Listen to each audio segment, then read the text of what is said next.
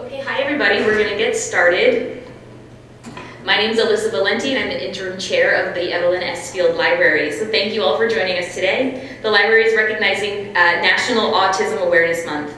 We're pleased to have Amy Gravino, a college coach and certified autism specialist, to speak about a topic that usually doesn't get a lot of attention in conversation about autism spectrum disorder, and that's navigating friendships and relationships. Amy has presented nationally at conferences, professional development workshops, support group meetings, and colleges since the age of 14.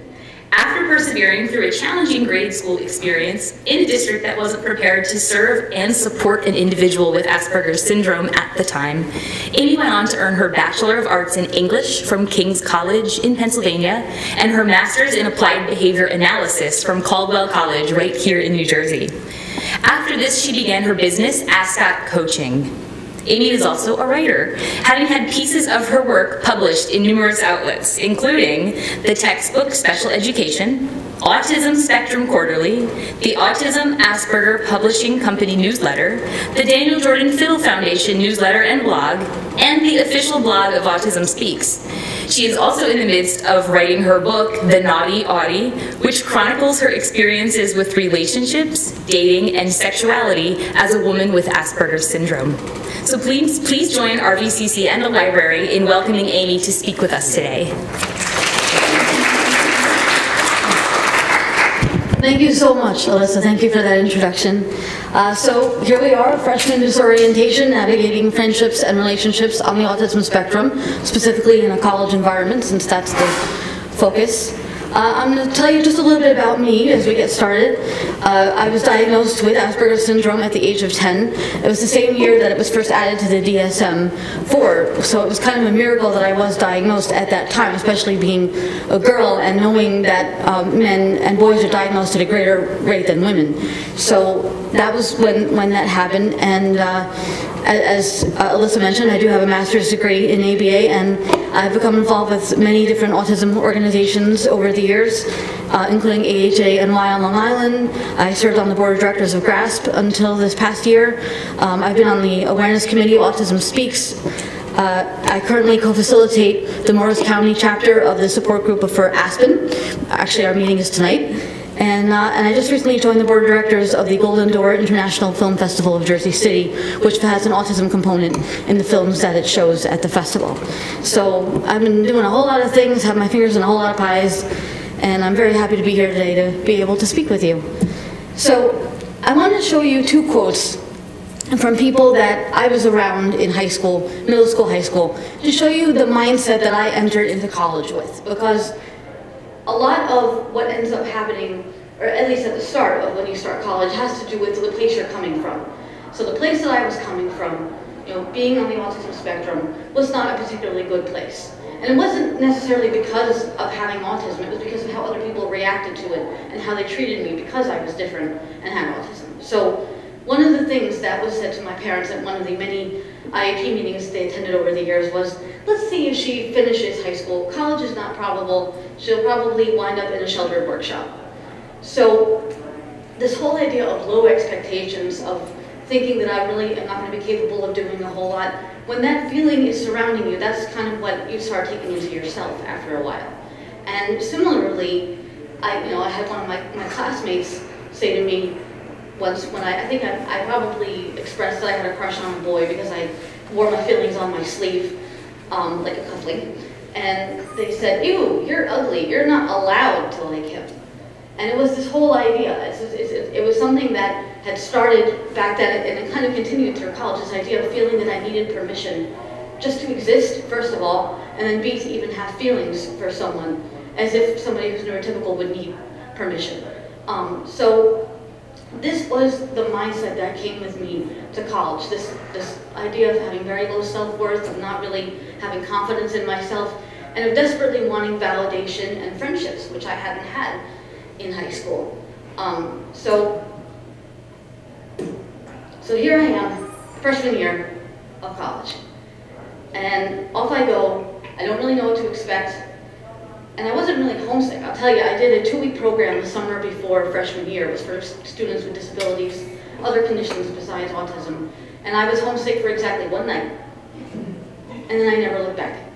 And so, but even if you think that you're prepared, even if you think you know how to handle certain things, you really don't.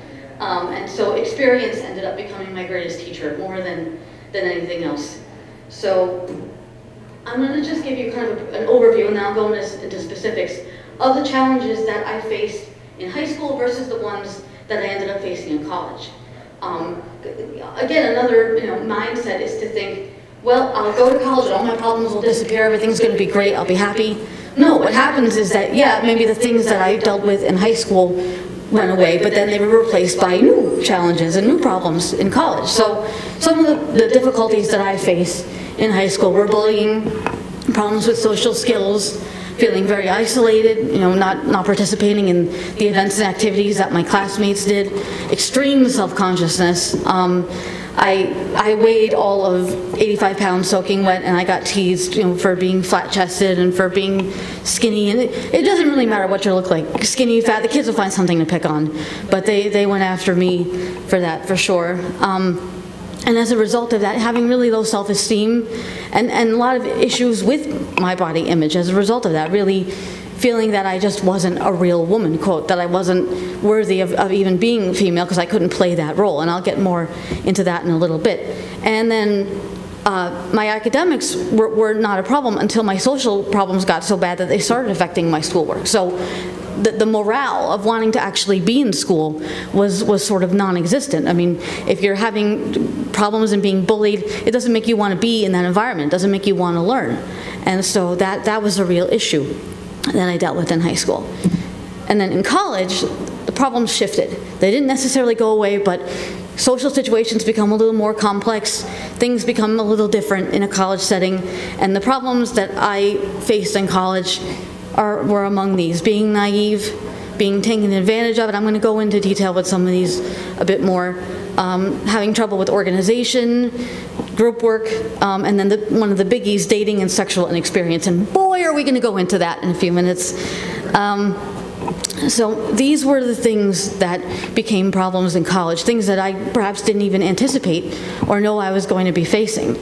But that still people tried to prepare me for, like my mother, my parents, the speech pathologist I worked with in high school. But again, as much preparation as you can do, writing things down on a piece of paper, it's completely different when you're in this situation and dealing with these new challenges for the first time. So I want to tell you just a little bit about something called executive functioning. And these are important skills that every person has to have, and particularly when you go to college. So it's this little part right here. So this is the part of the brain that helps with self-regulation and emotional control. That's an important thing that you have to have, not just in college, but in life. All these things are part of life. Being able to plan and organize, being flexible. So this is the stuff that people on the spectrum tend to have a lot of trouble with. And as much as it can be a problem when you're younger, it's even more so when you get into a college environment and you have to advocate for yourself. You no longer have that structure that you had in high school. So I just wanted to highlight that. So when it came to making friends in college, I saw this as a beautiful opportunity. I had a clean slate.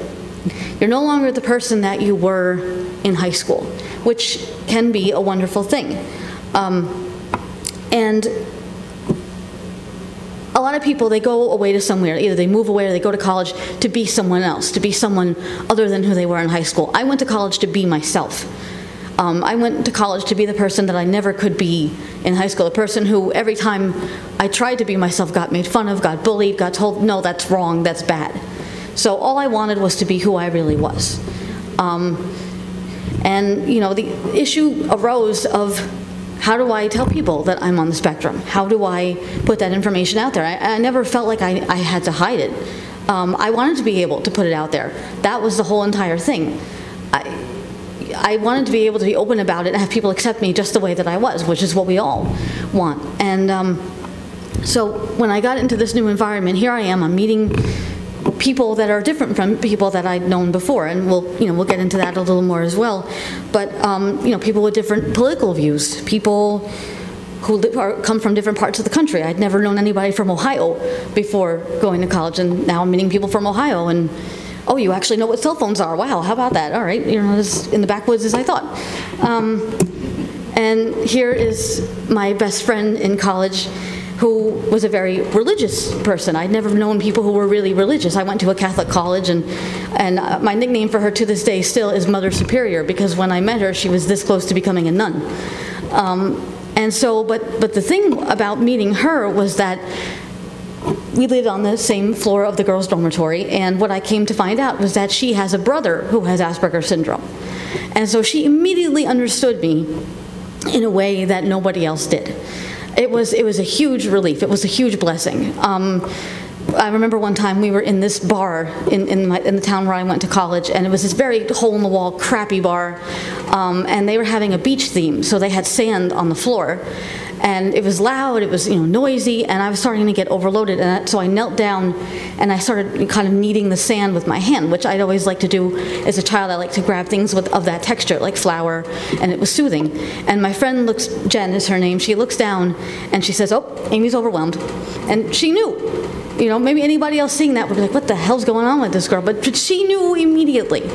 And so it was a tremendous benefit to have met her and to become, she calls me her little one. To this day, that's her nickname for me. And she used to call me her squire because I would follow her around everywhere.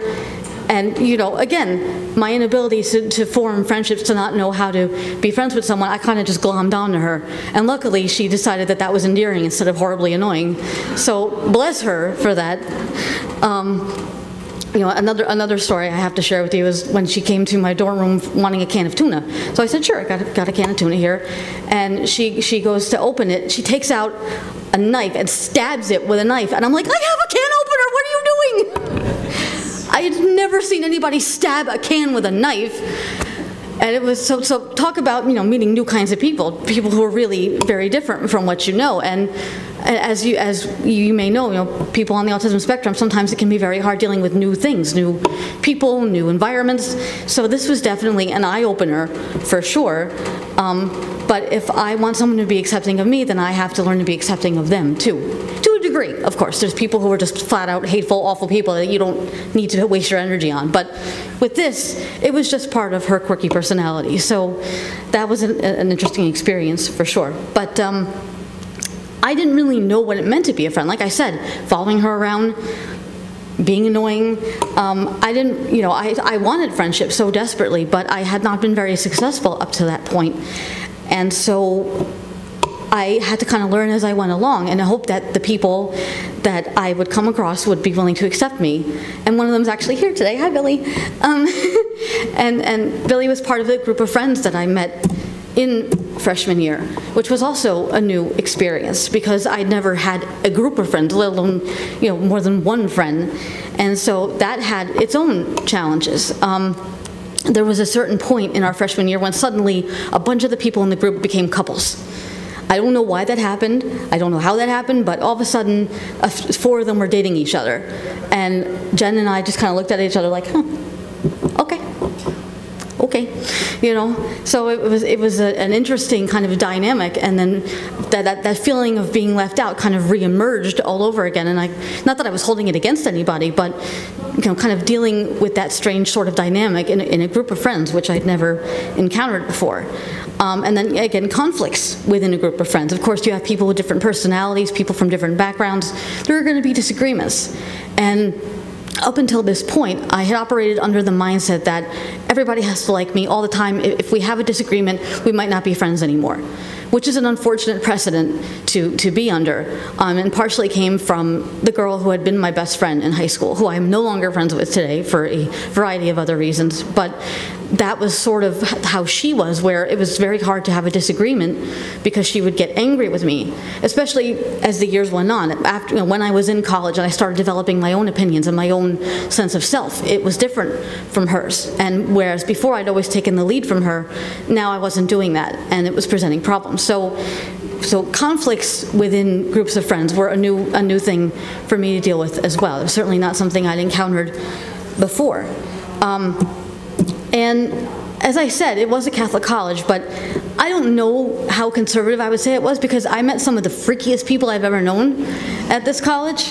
one of whom is a dear friend who, at the time, he was studying to be a priest, but we gave him 20 bucks and he went and bought us a 6-pack of Smirnoff Ice when we were underage. So, and at night we would IM pictures of hot guys because he was gay, and that was a fun thing. So, people are people is the thing that I came to learn. And, you know, I was fortunate to meet really different kinds of people. And I felt the most comfortable around people who were a little different. And I developed, in sophomore year particularly, a group of gay friends, particularly these guys who I met from going to the local club, and they came to the dorm one day because one of their friends lived in my dorm, and they came up to my floor looking for me, knocking on my door, and nobody had ever done that before, sought me out, wanted to hang out with me. And there was a comfort to be found in being around people who knew what it was like to be outcast, who knew what it was like to be different. And you know, and it's not to diminish the friends that I met freshman year in any way, but perhaps some of them didn't have the same experiences that I did with isolation and bullying in high school, and so to meet these other people really was a comforting and wonderful thing for me. And so yes, there is a gay mafia, and they're fabulous. They are my friends, and I love them. And so it just takes all kinds of people to move the world, and it was not until college that I began to see the value of being different, because up till then, being different, being autistic was always seen as a bad thing. But for the first time, meeting other people who are different and having them value what I had to say, that made me see that it's okay to be different. You don't necessarily have to fit in and be like everyone else, and that was not something I'd ever believed or felt up until then. So now we move on to the big topic, which is dating in college. Now this, oh boy, I could be here all day with this one. So I desperately wanted a boyfriend. Up until college, I had kissed maybe one boy, but I'd never gone on a real date, and I'd certainly never had a boyfriend. And a lot of young people on the spectrum, they want relationships. You know, there are certainly folks who don't, but for me, I definitely wanted someone to be with and someone to like me, you know, because nobody ever has. So I finally had my first boyfriend when I was 19 years old. We met in a class. He was in the year ahead of me, and I don't remember exactly. We just kind of went on a date, and all of a sudden we were officially boyfriend-girlfriend. And I took him to meet my parents. It was my birthday dinner, I think. It was right after my birthday in 2002.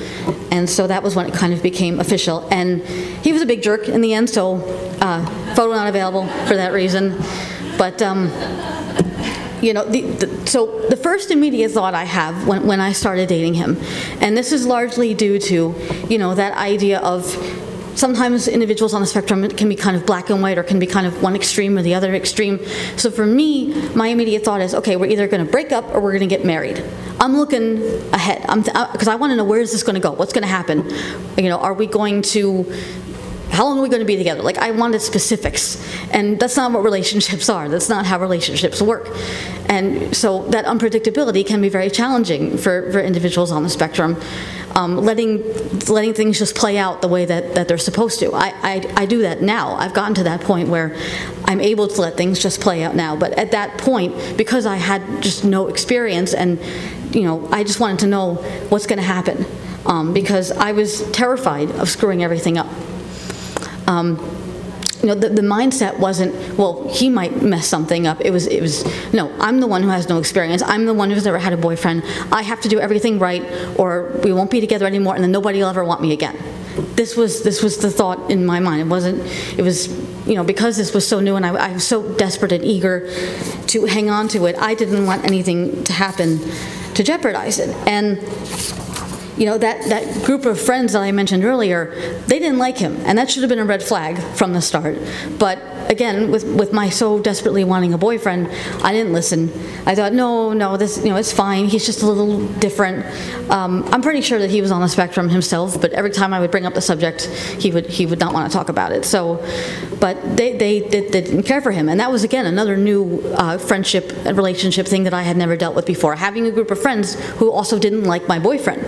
I had no clue how to handle that. But this was to become a repeating pattern in my life. A few years later, it happened with another guy, not in college. But so the moral there is listen to your friends. They know, and it's not to say don't trust your own instincts, but sometimes people can see things that you can't necessarily see, especially if you're young and if you're so eager to be in a relationship. You might not always have your eyes open in the way that you should. So there were things, obviously, that I wasn't noticing or didn't know to look for in being with him, and I'll explain a little bit, more about that. But here I was trying to figure out, what the heck does it mean to be a girlfriend? And instead of just being Amy and being his girlfriend, I was trying to play the role of girlfriend, because we have all these ideas that feed into what we think a relationship is supposed to be and what a girlfriend is supposed to be, from TV, from movies. That was where my conceptions of a girlfriend were from, or from the teen magazines that I read. So I just wanted to do all the things that I thought I was supposed to do, whatever form that came in. Laughing at his jokes, even if they weren't funny, being nice to his parents, doing sexual things, all that stuff, is what I thought I needed to be doing to be a girlfriend. And so but again, if I had just been myself, I think I would have been a lot better off, because that's I don't want to be a girlfriend. I want to be me. I don't want you dating someone just because they're a girlfriend. I want you dating me because you're dating me. But I didn't have that awareness and that concept at the time, because I had never dated anyone before, and because I had been so lonely and so desperate for a relationship. So problems began to arise, and we'll get to those in a moment. But there were not all bad things that happened with the relationship. It was a period of self-discovery, which I had never had before. For the first time, I saw myself as a sexual being. Now, why is that so important? Well, being on the autism spectrum, one of the least addressed areas is always sexuality. It's always people who are autistic, they want to have sex, they think about sex, they are sexual people. Parents don't want to think about that, and professionals have no clue how to address that, but it's a fact of life. Developmentally, we may have challenges, we may not be at the same place as our same-age peers in other ways, but our bodies are right there. We have the same hormones going through us and the same wants and needs, and we need to have those addressed. But that had never been something that I thought anyone would see me as, that I would be viewed as someone sexually desirable. I thought it was just never going to happen. And part of that was developing a connection to my own body that I never had. Now, I know it's hard to imagine feeling so disconnected from yourself, but we know as women that oftentimes our bodies feel like public commodities for other people to comment on. People write things on the internet, or they say things about how you're dressed, what you're wearing. It's tough. And the challenge is there just as much for women on the autism spectrum. So my body was sort of whatever my peers decided it was. If it was ugly, it's because they said it was ugly. I didn't have that sense of self and that confidence to be like, no, what I think of myself and my body matters most, not you. So at this point in my development, in my journey, I was getting that validation and that feeling from someone else. I wasn't yet at that place where it was coming from within. But I remember one time we were being intimate, and I looked down, and I noticed for the first time, I have pubic hair, and it has a function, and there's a lot of it. It's like the Black Forest. I should do something about that, because I'm Italian. And, but you know what? The funny thing is that he's Italian too, and he was like a chia pet down there, yet I never had the gumption or believed that it was in my position to say, maybe you could trim that crap a little bit, because I didn't think I had the right. Again, him being more experienced, me deferring to him in that regard. And not being assertive about my needs, because I didn't either understand what my needs were, or I didn't have the confidence to state my needs because I was afraid it wouldn't go over well. But that realization, that dawning of the fact that I do have the power to give someone pleasure, it was a powerful thing when I realized that. Because the fact is, when you are with someone and you're doing stuff to them, you're in the driver's seat. Am I right, ladies? You're the one in the control there. As much as they want to think they are, no. You're the one commanding the joystick. That's all I'm saying. So, I never had that kind of experience in my life of that I could do that to someone. I didn't know that it was possible. And it was an amazing moment to kind of realize that sexual component of my being, which had never existed up until then. So dating this guy, as much of a jerk as he turned out to be, had some really good things to it that helped me with discovering myself and going on my journey. But trouble in paradise, arose when I met a friend of my boyfriend's. It was not long after we had begun dating, and this guy was unlike any guy I had ever met before. He had green hair, and he had piercings in places I didn't know you could get pierced, and he was, you know, very flamboyant. He was gay. I told myself he was bi so that I would have a chance, but, you know, he was. And he was completely different from my boyfriend. You know, if my boyfriend was this wall here, then that guy was like the wall in CBGB's, you know what I mean? Like, just completely different, and so I was immediately enamored by this guy. And you know, throughout my younger years in high school, because I hadn't had any way to kind of experiment sexually or you know, kind of do those things that kids do when they're discovering themselves and having those normal experiences like kissing somebody or just exploring, I turned internal, and I had a lot of fantasies. I had a very rich kind of fantasy life, and I'm a writer, and so I began writing, you know, erotic fiction when I was around 14 years old because I had no other outlet for kind of exploring those feelings. And one of the fantasies that I had, one of the tools I used to explore that sexuality was writing, or well, reading mostly, stories featuring two guys, what's also known as slash fiction. Because when I read something that involved a man and a woman, I had to envision myself in the female role, and it was very challenging. I thought, I don't look like that, I don't know how to do these things, I can't do this, and I would get very frustrated. I certainly couldn't enjoy it. I remember being at my grandmother's house. I must have been around 12 years old, and catching like the scrambled porn on the Spice Channel or whatever it was, or even on HBO, like after everybody was asleep. And I'm watching, I'm like, what is happening here? Like, I don't know, yeah, I don't look like that. I could never look like that. And I was both fascinated and upset because I had these expectations of myself that were expectations that, you know, come from society and come from thinking that there's a certain way that women have to look and behave, and feeling that I couldn't fulfill those roles. So I felt trapped in that regard. So that's why I had these fantasies. And when I met this guy, suddenly I had an opportunity to have some of these fantasies come to life. Now, we know, as anyone would know, that just because someone, you know, may partake in same-sex activities, it doesn't mean that they're just going to do it for your benefit so you can watch. And even if they talk about their sexual proclivities, which he did openly, he told me about his exploits and stuff that he had done, it still doesn't mean that necessarily they're open to do that kind of stuff. But I felt that this was an opportunity, and we did engage in what I call pseudo-threesomes, which means that things were happening, but nobody was having sex with anybody, but we were all still naked. And there was a better picture that I had to go with this, but I didn't know if it was appropriate for here, which was of Amy Schumer in bed as Princess Leia with C-3PO and R2-D2, which is basically an actual representation of what it was like, because my ex was C-3PO, the other guy was definitely Leia in the middle, and I'm R2-D2, like taking notes like a machine, and observing. That was what it was for me. Like, I mean, there was titillation to it, but I was very curious on this level, and I'd never had an opportunity up till this point to explore those curiosities. So I'm sure my bewildered boyfriend really maybe wasn't too keen on whatever it was I was asking him to do, but he went along with it to some degree. I remember there was there was one occasion where there was another guy involved. Again, nobody had sex with anybody. It's very strange to describe, but so the three of us are at the bed area, and my boyfriend is over on the computer, naked at the computer. And it was a very awkward kind of situation.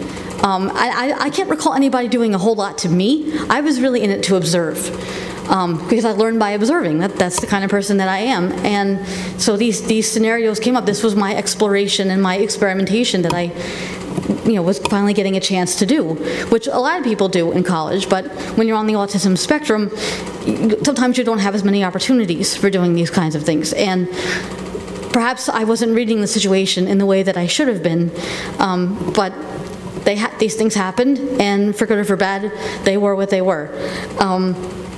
But so the other white guy. So this is the guy that I'm talking about.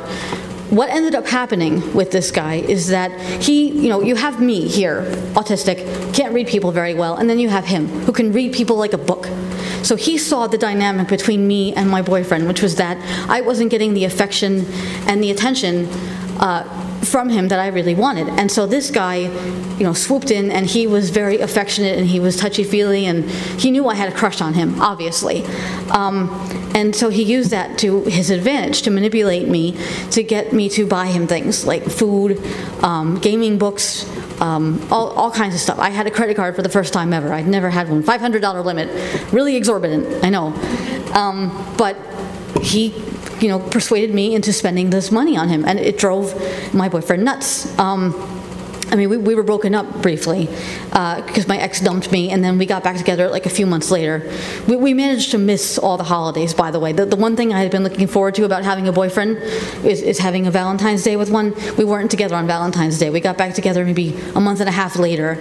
And we were also we had broken up just before Christmas. So we missed Christmas, we missed, but this manipulation that was happening was not something that I was able to pick up on and understand was being done to me. Even if I did know, maybe on some deep level, unconscious level I knew, but I didn't care. Because I was so enamored with this person and thought that this person cared about me too. And I just wanted to think that he was really my friend and that maybe he liked me. But as I said, when Valentine's Day rolled around, and this was when my boyfriend and I were broken up, but at the time, this guy and my ex were roommates in the dorm that we all lived in. I lived on the 3rd floor, they lived on the 1st floor. This guy approached me, and he asked me to give him money to go on a Valentine's Day date with someone else. And I did. I gave him the money. I thought, well, I want him to be happy. It's Valentine's Day. And of course, I felt, kind of wistful, and I thought that he was going to ask me to be his Valentine, but I couldn't convince myself that this person was not doing good things. I couldn't convince myself that they maybe didn't have the best intentions at heart. And maybe that was part of the naivete. Maybe it was that I didn't want to believe. But my ex was such a jerk that I didn't want to hear what he was saying either. So maybe I fed into it on an unconscious level, but at the same time, this guy knew what he was doing. And so, by the way, when I said there was no picture of my ex, I lied. There's one. I'm not going to protect the guilty. And the interesting thing about this picture, before I go on to what's on this slide, I want to tell you, I don't know exactly when I did this, but usually, like, somebody has a breakup, they cut out their ex from the pictures. I cut myself out. Now, isn't that an interesting thing? Okay, that kind of is evidence of the mindset that I think I had for a long time, which is that something goes wrong, it's my fault. I'm the one to blame.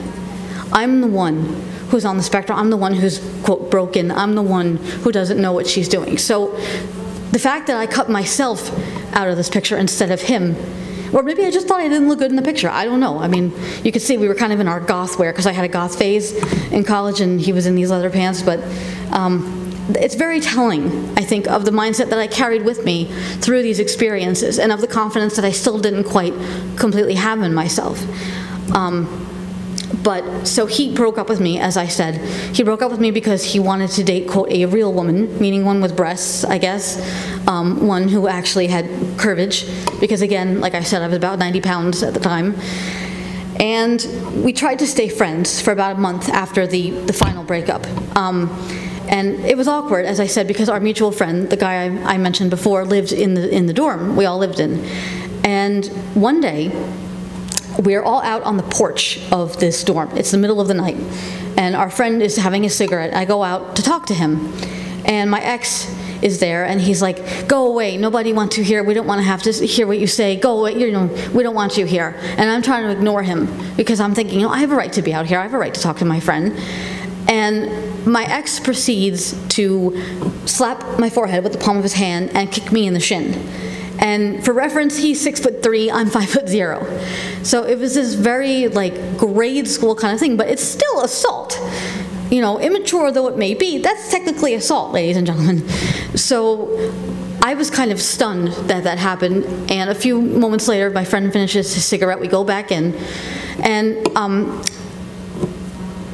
not long before this guy and I had started dating, my grandfather had passed away. And while we were together, a gift I'd given him was one of my grandpa's ties. And I hadn't gotten it back from him since our breakup. So I said to him, can I have my grandpa's tie back? Obviously, it had a lot of sentimental value. And he's standing in the door of his room on the first floor there. And in this really petulant voice, he says, no. And he slams the door in my face. So hard I can hear the screws jingling in the middle frame. And so my friend had gone to the bathroom, and he comes out and he says, Amy, go to campus security, go tell the RA, I'll back you up, just, you gotta report this. The assault, obviously. So I said, okay. And I wound up going to the RA, going to campus security, filed a report, and it wound up going to court, which I hadn't expected, but I ended up filing for a PFA, which is a protection from abuse order. It's like a diet restraining order, basically. And that mutual friend backed me up in court. He backed up everything that I said about what had happened that night. I wound up going to the Dean of Student Affairs. There was like an on-campus trial kind of thing. And the hardest part of everything wasn't even going to court. I mean, yeah, that's a pretty heavy thing to have to deal with, but the toughest part for me was when we were at that on-campus hearing, and my ex's parents came, to be there to support him, and his mother wouldn't even look at me. And up before then, she had been a lovely woman, and I had gone to his house in Mount Kisco, which is in Westchester. She'd given me money to go buy an outfit to go to church when we were dating, because I didn't have an outfit for church. And it hurt that suddenly, his mother hated me, or I didn't really understand what was going through her head. I understand a little bit better now, probably, what was going through her head.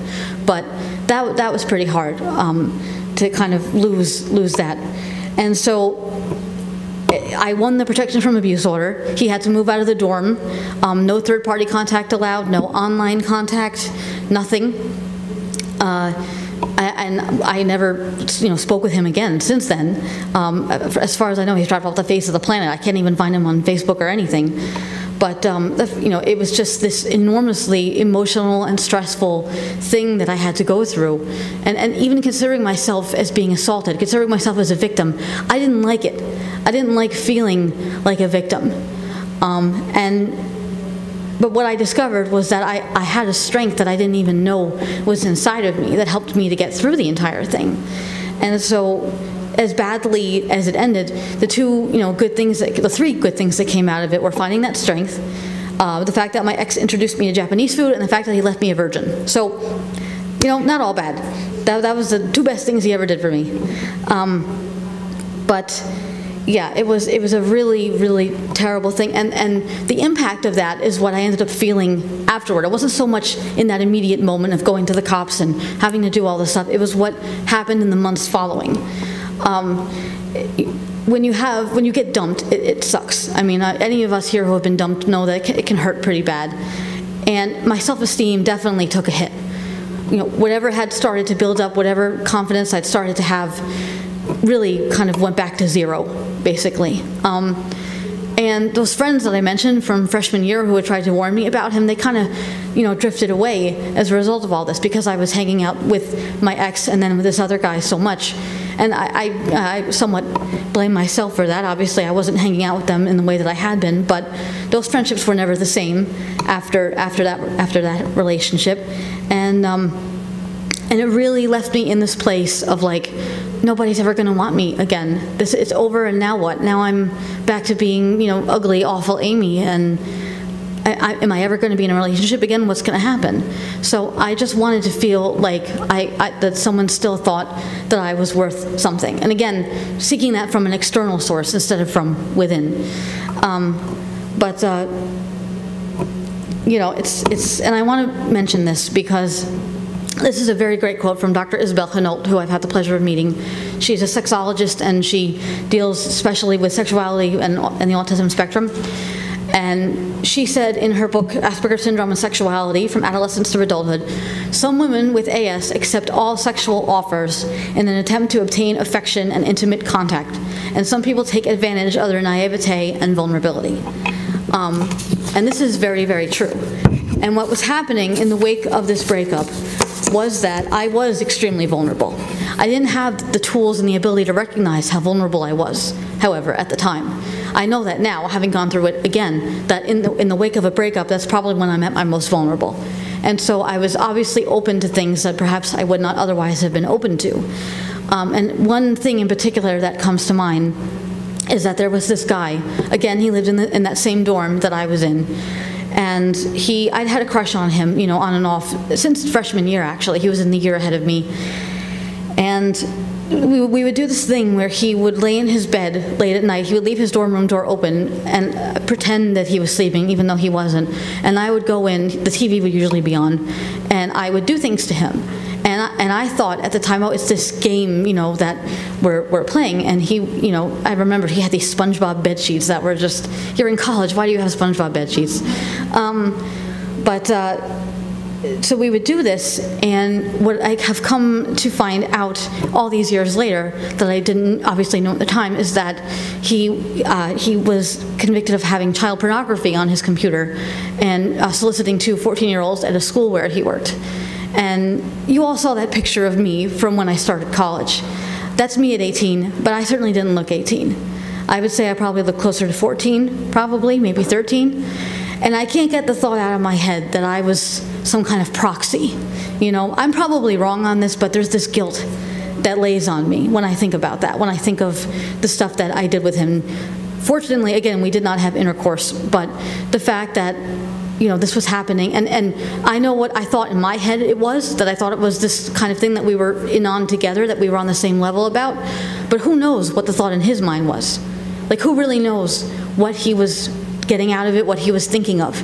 And it just creeps me out. It makes me so uncomfortable to this day. And I'm hoping that it wasn't what my mind is telling me it is.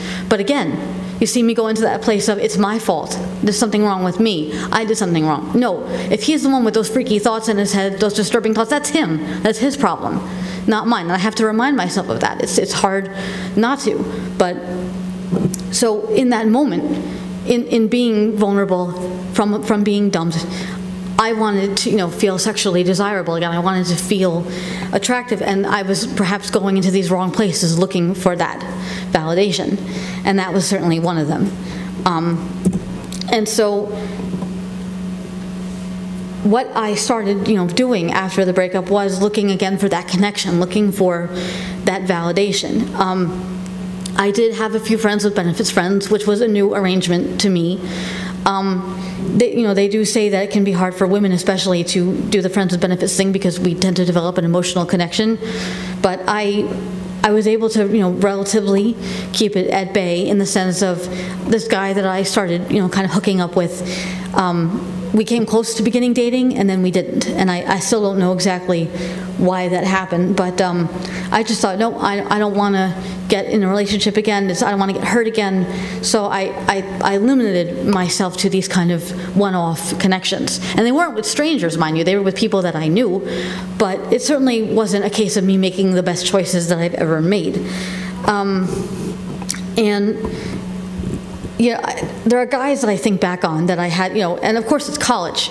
Plenty of people look back and cringe, but boy, do I cringe with some of them. I used to participate in what's called LARPing, live action role playing, and one of them was up in Massachusetts, and I remember some of the guys I met there, I had a few little hookups with, and there was this one guy. Remember I said that my ex was like a chia pet? Well, this guy was like a Yeti. And God help me, I don't know what I was thinking. Another guy was just really weird, and I look back on that and still don't know what I was thinking. But the thing is that even though these things happen, and maybe it's not that I necessarily regret them, but I made some mistakes, but I learned from these mistakes. I'm able to look back and say, okay, yeah, maybe I didn't make the best choices, but now I understand why I made them and what I can do to keep myself from making them again in the future. So I try not to have too many regrets, but one or two of those, oh boy, you know, I'm much more particular now about who I let touch me and let be in that inner sanctum, as it were. literally and figuratively. Whew. And so I definitely was looking for love in all the wrong places. It wasn't just with guys in real life, but also online. I would talk to guys, and they would ask me, you know, to send nude photos or videos of me masturbating or whatnot, and I would, even though sometimes I didn't really care to. I thought, well, this is what they want, and they won't like me, or they'll stop talking to me if I don't. That's what I was afraid of. I didn't have that sensibility to say, well, if they stop talking to you because you won't send them that, they're not worth talking to. You know, that's what I wish I would have told myself or known back then. But I felt obligated to do this, and it led to, you know, that's a whole other story on top of that. But I came across some of the pictures, you know, I found them on my computer recently, and I want to be like, oh, Amy, you know, you didn't have to do that. You don't have to do this. Like, I can see the desperation in them. I can see, you know, I'm trying to pose and I'm trying to look sexy or whatnot, and it's really hard to do when you're like a negative A cup and you're just like, you know, the most awkward, gangly little thing. Because, you know, the thing I've come to learn also as I've gotten older is that the best way to look good naked is to feel good about yourself. It doesn't matter what you weigh, it's all on how you feel about yourself. And so even though I weighed less back then than I do now, I think I look far better now than I did back then. And I just wish that I hadn't been so desperate and looking for that validation from an outside source at that time. And I know that's what I was doing because I was afraid that nobody would ever want me. So, you know, that was a tough thing, but part of what helped me to move past some of that, masturbation, like I say, when you're in high school, you know, you get taught sex ed, and all you ever hear is that this is something that guys do. You never hear about it in the context of women doing it. And the thing that was so important about learning how to do that, which I finally did the summer before my senior year of college, was that I could suddenly be the provider of my own enjoyment. I didn't have to rely on a guy for my orgasms. You know, self-serve is way different than full-serve. I'm just saying. We live in New Jersey, okay, and, you know, we go to somewhere where you pump your own. I'm telling you, it's different. And so it really was an eye-opener, because I was suddenly able to realize how I experienced, you know, up until that point, like with my ex, I would ask him, well, do I enjoy this? Do I like this? Because I was so unaware of my own body and my own self that I had to ask him. And it's like, nobody lives in my body but me. I have to know my body. I have to know myself, what I'm okay with, what I'm not okay with. I have to learn what those boundaries are and what I want. And it took a long time to, you know, be able to do that. So, and the start of that really was masturbation. And also, I never felt a sense of shame in doing it. I felt a sense of, am I doing this right? That feels weird. Is that broken? What the hell? I mean, but shame was something that I only felt when other people acted like I was supposed to feel ashamed of something. To me, shame doesn't come naturally. My whole experience, you know, through high school and even in college, was that I only felt ashamed when somebody would, you know, put me down or would say something or point out something. But it doesn't come naturally to me, like I said. So I had no qualms about exploring this part of myself, and this was how I was starting to kind of feel inside, you know, walking with my head held high. Like this was what I needed to have in me, and this is just when it was really beginning. I wasn't fully at this point yet. I didn't have the haters gonna hate mentality yet, but I was starting to have the spring in my step a little bit. But it was a process, and it certainly took time, and it certainly didn't finish by the end of college. You know, college was kind of a bridge to where I am now. But it really was a huge thing to be looking for that validation from myself instead of from someone else. I was just beginning to tap into that, and it was definitely a game changer. So I just want to mention also about gender, because this was a part of the process too. As I had said earlier, I often read the male-male fiction because I didn't understand how to act like a woman. I didn't feel like I could play the role of woman. And at one point, I remember expressing to my boyfriend that I wanted to cut off my breasts and I wanted to feel what it was like to have a penis. And he got very angry at this and, you know, told me that it was disgusting and all that other stuff. And, I don't consider myself transgendered or bigendered or anything like that. But it was just something that I was going through because of the frustration I felt with what I was expected to do and look like and be and couldn't. And obviously that was magnified further when he dumped me because he wanted, quote, a real woman. So I had this feeling of, I just can't do this. I can't be this. Well, I had to discover what it meant to be a woman for me. I had to learn that myself. Nobody can tell you to be the kind of person you are. No one can tell you how to be the kind of woman that you're going to be. But it took a lot of time to learn that. And I just want to make it clear that any sexual orientation or gender identity you find in neurotypical people also exists in people on the autism spectrum. So even though what I went through was kind of more of a phase, there are folks for whom it's not a phase, who truly are either transgendered or bisexual or asexual or whatever it may be. Whatever you see in folks who are neurotypical, you see in people on the autism spectrum. And we need to be able to explore those facets of ourselves and be free to be ourselves just as much as other people do. So some of the other things that, boy, I'm sure you're all tired of the sex talk by now. I've been going on for a while. And but I just wanted to highlight a few of the other challenges that students on the spectrum can and do face in a college setting. Bullying. I was fortunate from my experience that even though I was bullied all through high school, I was not really bullied in college, at least not in a way that maybe I recognized like the bullying I experienced in high school. People do become a little more subversive in college. They kind of become more passive-aggressive, and I'm from New York. I'm anything but passive-aggressive. I'm going to tell you exactly what I think of you. That's it. I say what's on my mind. But then I encountered people in college who aren't like that. People who had agendas that perhaps were not the agendas I believed that they had. But bullying can happen by students, and it can happen also, unfortunately, by professors and staff. And I'm not saying that anybody sets out to bully someone, but when you're on the autism spectrum, people sense that kind of innate vulnerability and that innate, quality to a person who has trouble fitting in, who is perhaps not as socially adept as their peers. And there are just certain people in the world, whoever they may be, who are going to pick on someone who's like that, who are going to zero in on somebody who is different and go after them. So certainly, folks on the spectrum do face bullying in college, but may not even be able to recognize it or be able to report it to someone or figure out how to handle it. And as a result, either of the bullying or just of other issues, a lot of students on the spectrum can end up being very isolated. When you don't know how to connect socially with people, when you don't know how to ask someone on a date or, whatever it may be, it can be hard to make those connections, and so it's just easier to not try at all than to keep getting rejected over and over again. But this can definitely lead to a sense of isolation.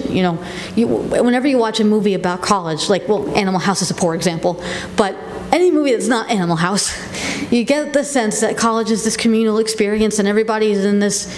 But when you're someone who has difficulties socially and who can't necessarily connect with other people easily, that's not your experience. You're kind of on the fringes of all that. And you can feel very left out when you can't participate in these activities that other people are participating in. But it just means finding out ways to connect that work for you. It doesn't mean necessarily going to all the things that other people do. Like, I remember going to a party in my freshman year. I thought, this is it. People in college, they go to parties. And I go to this party on campus. I still remember it was in this building next to Gonda's, I believe. And I walk in, I'm there for 5 minutes, and I'm like, this isn't really for me. 'Cause people are smoking, and I can't stand cigarette smoke, and it's loud, and I went with a girl who was in my dorm building, but I thought, no, this isn't right for me, so I left. And nobody was coming down on me, nobody was telling me, oh, what's wrong with you, why won't you stay? I just left. It wasn't right. So coming out of that isolation and finding ways to connect is contingent on what works for you and what's right for you. But sometimes folks on the spectrum, because of our challenges, we need more help with that, with coming out of that isolation. Anxiety and depression. If you are being bullied, if you are isolated from people in college, you can definitely have a lot of anxiety and sometimes depression. A lot of people on the spectrum have coexisting conditions. Besides being autistic, someone may have OCD or elements of ADD or, like I say, anxiety or depression. And these things can make it even harder to function and be present in a college setting.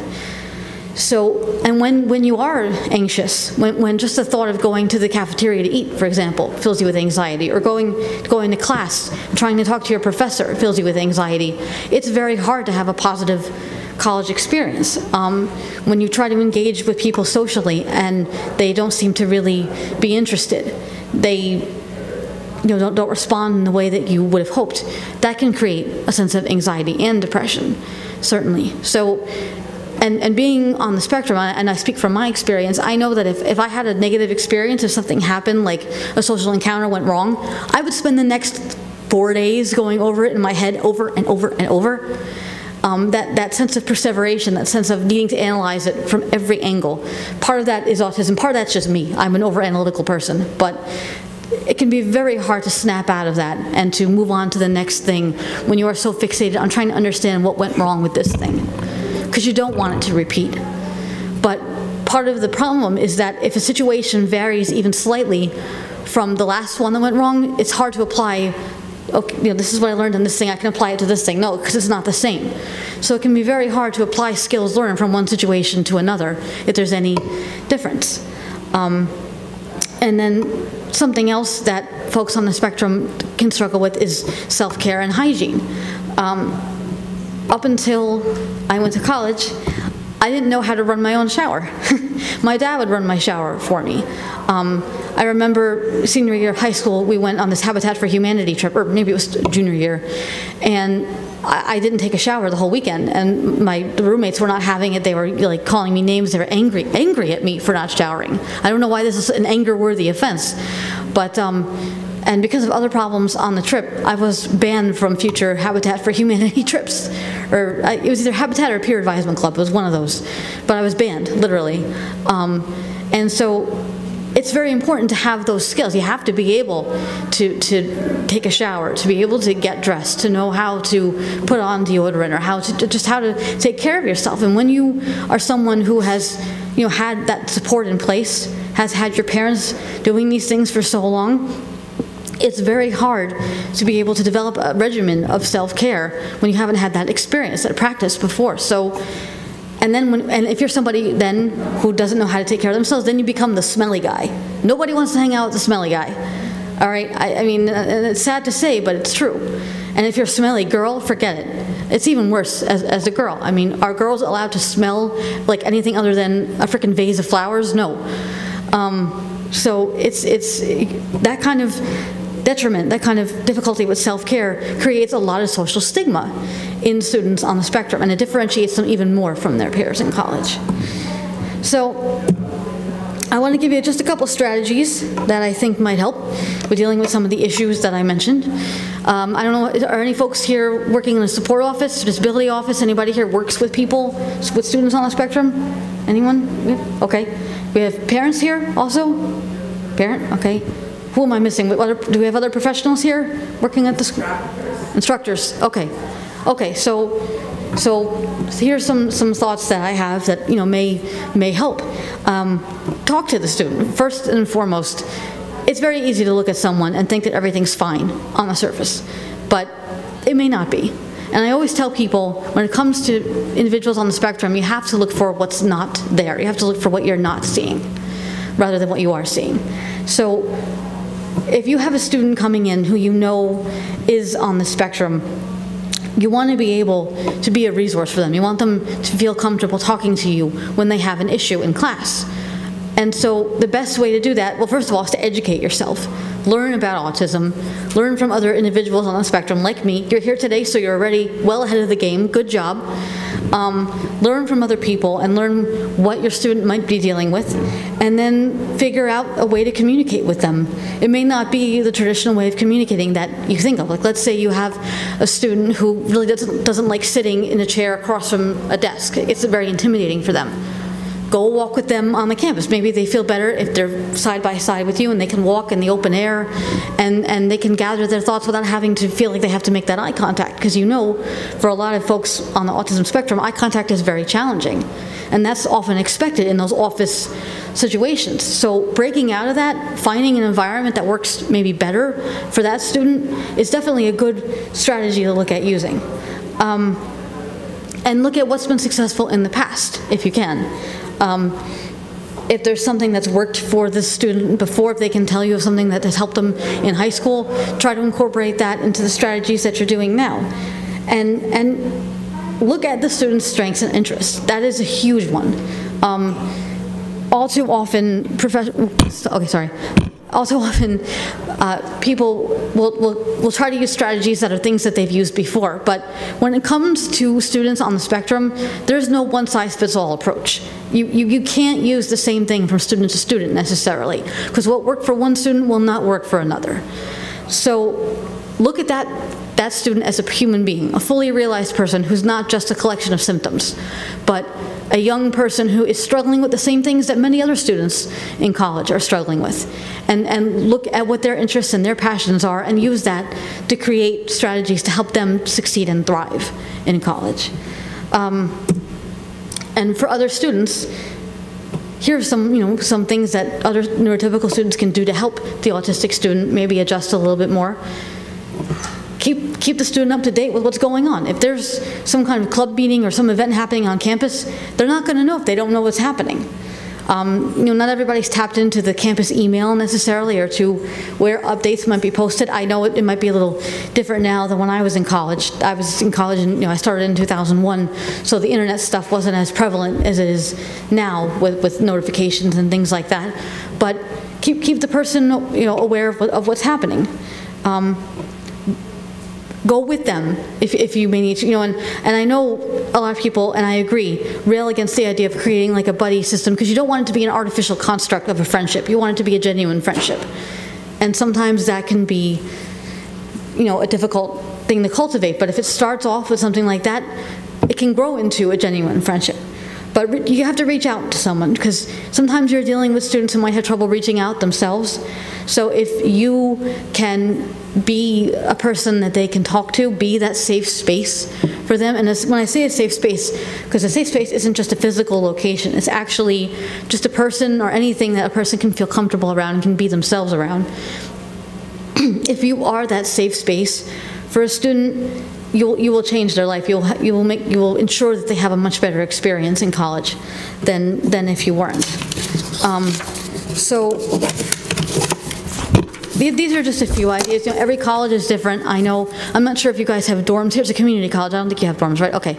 So, that makes it even harder with a commuting environment. Oh boy, I haven't gone to a community college myself, so I know it's a different experience, I imagine.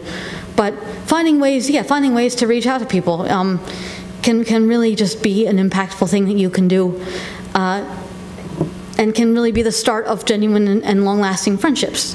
So those are some thoughts of what might be useful. So what can you do? What can you do to empower students on the autism spectrum? Remember a few important things. Yes, we are different from our neurotypical compatriots, but we have just as many similarities to them as we do differences. If you look at someone who is autistic and all you're seeing is the autism, you're missing a whole lot of the picture, as I've said before. It is, part of who the student is, but it's not something that defines who that person is. It's like if you had a student who had, I don't know, well, this is extreme, but cancer.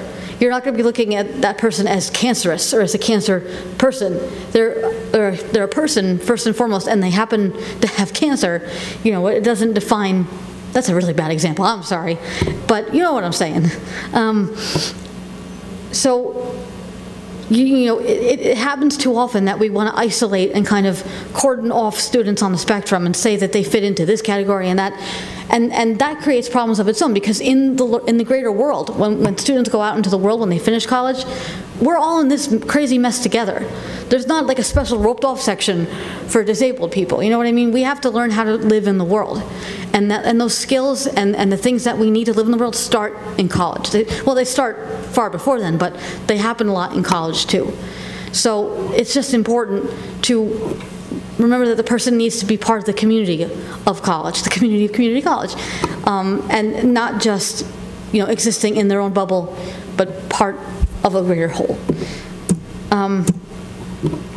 treat autistic students like other students. And now that means a couple things. I've seen all too often it happen where a parent or someone will say, well, he's autistic, it's not his fault. No.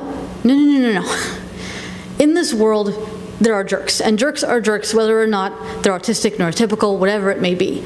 If somebody is engaging in bad behavior, they need to be called out on it, whether or not they're autistic, but especially if they're autistic and perhaps may not understand that what they're doing is inappropriate or may cause serious problems down the line.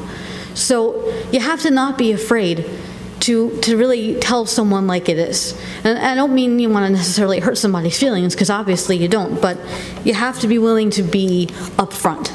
And at the same time, you want to remember too that yes, they are on the spectrum, and it is a component, it is something that brings with it challenges and difficulties, but it's something to be worked with, not worked around. It's something to be incorporated and used as an asset instead of seen as just a liability. So I'm trying to encourage you to really take that fully rounded approach to looking at students who are on the autism spectrum and change your own perceptions of autism. Very often, professionals, people who work with or teach individuals on the spectrum, look at those students based on what their ideas of autism are, what they know about autism. So if you have a certain negative conception of it, that's how you're going to see that student. So it's important to be informed, really, of what autism is and what autism isn't. What autism is the cause of and what it's not the cause of. And you can do that, like I said, by listening to people like me and by educating yourself and having knowledge about what it means to live life on the autism spectrum. And when you do that, when you change your preconceived perceptions of autism, then you're much better equipped to work with autistic students and to offer them the kind of support that they really need. So this is my contact information. I have cards and brochures if anybody wants one. And now we'll go to questions, and thank you all so much.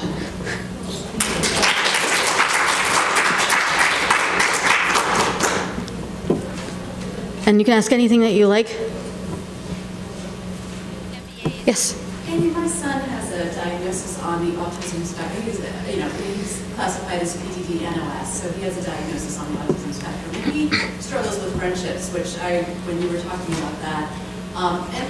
Right now he's insulated in his school district among the 8th graders. And, I don't think he ever sees in his mind the fact that there's something beyond 8th grade, and that at some point he will branch out into the world and meet people who are very similar to him. Do you have any advice that I could tell him?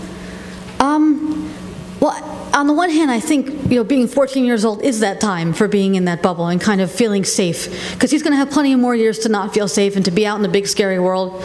On the other hand, it's important to make sure that people understand you are going to meet people who are different from you and who may not like the same things that you like. And just as you liking something that someone else doesn't like doesn't make you a bad person, them not liking something that you like doesn't make them a bad person. So just, kind of using the idea of perspective taking, which is something that individuals on the spectrum struggle with, having them kind of take the perspective of, like, if you were this person, would you want someone to not want to be friends with you just because they don't like Pokemon or whatever it is? Kind of using that as a way at least at this age, to show him that there are different kinds of people in the world. Could be a good start. Thank you. You're welcome. Anyone else? First here, and we'll go here. Go ahead. You had said a lot of things you referenced back then I didn't know, but now I do know. Do you think it's just years and maturing that got that, or were there specific ways you learned? Trial and error, mostly error. Definitely maturity, definitely time. I wish I could say that there was some strategy I learned or something that someone taught me that opened all the doors of perception, but it just doesn't work that way. And I never took acid, so that wasn't one of them either. I just had to grow up a little bit, and I had to really grow into myself more than anything. I had to gain confidence in myself and feel that I'm a worthy person, a person worth being treated in a certain way, being treated better than perhaps I let myself be treated before. And, yeah, it really was just a function of kind of time and just gaining experience, I would say. Thanks. You're welcome. Yes. In dealing with relationships, you had talked about the influx of the internet and social situations, and now that's just really how a lot of young adults connect now. Mm-hmm. What would be the best way to guide a young adult to understand the adult on the spectrum, to understand the difference between a virtual relationship and friendship Mm-hmm. and a connected? Well, I want to caution people against thinking that online friendships are somehow less valid or less real than in-person ones, because that's simply not true. Okay. The friendships that I developed at a younger age, when I was around 14, and I started talking to girls online in the Backstreet Boys chat room. That's where I met people. And I'm still friends with some of those girls to this day. So those friendships were what I needed to survive, what I needed to get through these very difficult times that I was going through. And if my parents, had said to me, it's not really like a real friendship because it's online, I would have been devastated to hear that, because to me it was very real. To me it was a connection that I formed with someone, and just because I can't see them physically every day doesn't mean that it's any less valid to me. But as time went on, I like to say that I used to use the internet for finding friends. Now I use the internet for keeping in contact with the friends I meet in real life. But that happened over time. It happened with finally being around people who were more accepting of people who were different and people who accepted me for who I was. So, I would say it's important to not put down those online friendships. And I mean, obviously there's issues of safety and all that and things like that. But I think that's a whole separate thing. But if we're talking about same-sex friendships or whatnot, those are very important and shouldn't be, I don't think, diminished for people who maybe have a harder time making those connections face-to-face. And maybe the face-to-face will come along later on. So, you're welcome. Any other questions? You can ask anything. I don't mind. Obviously, I'll talk about anything.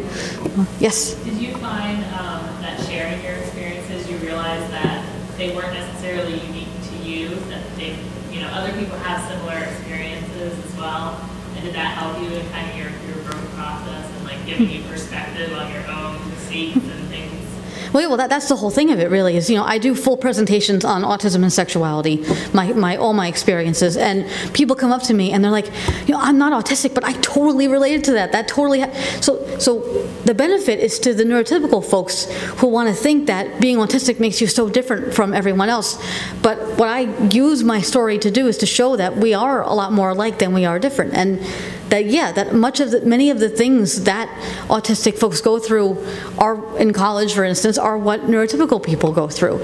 It's just that we may not have those innate coping skills and abilities to handle these situations the way that a neurotypical person would.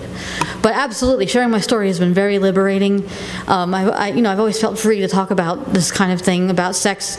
I call myself the Dr. Ruth of the autism world because I'm 5 feet tall, and I talk very openly about these things, as I say, so it's needed. We need openness on these subjects. We live in a kind of a puritanical society, and that is to nobody's benefit as far as I'm concerned. So it's important to have these conversations and these discussions, and I find that more so with every presentation that I give. So, any other questions? Did you address earlier how you got into public speaking and doing these sorts of presentations? Because I came in late, I apologize. No, that's fine. Well, I started speaking at conferences when I was 14. My mother is on the board of AHA, which is an autism organization on Long Island, and they have an annual conference, and I got my start kind of there on a teen panel that they had, and then at the age of 14 I spoke at a MAP conference in Indiana on another panel, and it just sort of went from there. The sexuality stuff didn't come until the last few years. I started Ascot coaching in 2010 when I got my college coaching certification at Bank Street College in New York City, and I wanted to be a college coach. That's what I was looking to do. But then I started doing these presentations and just found that there's so much more of a need for that than for the, because a lot of people are doing the college thing, but not a lot of people are doing the sexuality thing. So the presentations I give have been on different subjects. I talk a lot about my experience growing up on the spectrum. I talk about girls and autism because that's also something that desperately needs to be addressed. And I do talk about transition stuff, obviously, but then the sexuality thing has really what has taken off over the past few years. So that's kind of, and then the big moment for me was in 2011, I spoke at the United Nations on World Autism Awareness Day. I was on a panel, and that was really amazing being on kind of a world stage. And so it's just going up and up ever since then. So, any other questions? Oh, yeah. Oh, thank you.